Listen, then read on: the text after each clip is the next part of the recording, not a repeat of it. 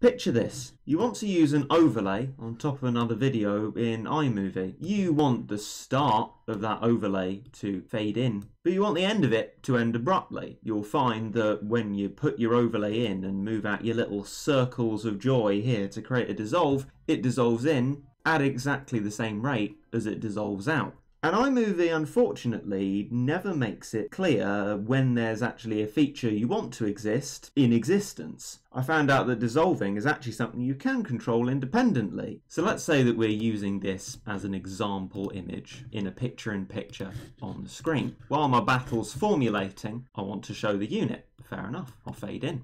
But when the big boss of the battle comes out here, I want it to stop abruptly. Well, hold your dissolve out and the option key.